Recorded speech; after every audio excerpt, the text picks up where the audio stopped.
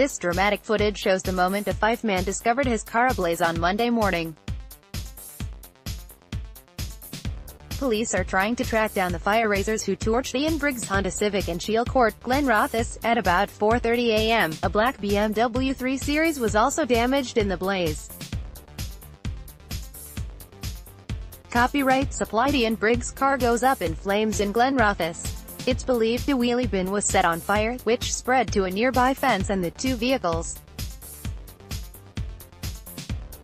Detective Constable Stephanie Drummond of Glenrothes SID said, "This was a hugely reckless act and, thankfully, the fire was extinguished by the Scottish Fire and Rescue Service before it could spread any further. As part of our investigation, we'd urge anyone who may have seen suspicious behavior in the area around this time, or who has any information which might be relevant, to contact us as soon as possible.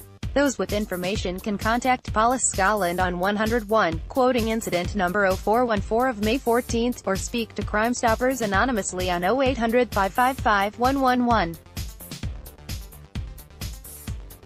It follows a terrifying fire-raising incident which happened just 2 miles away in the town's Meganch place.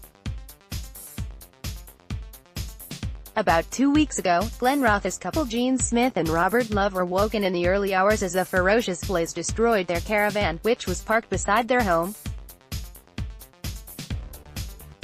An estimated £25,000 worth of damage was caused.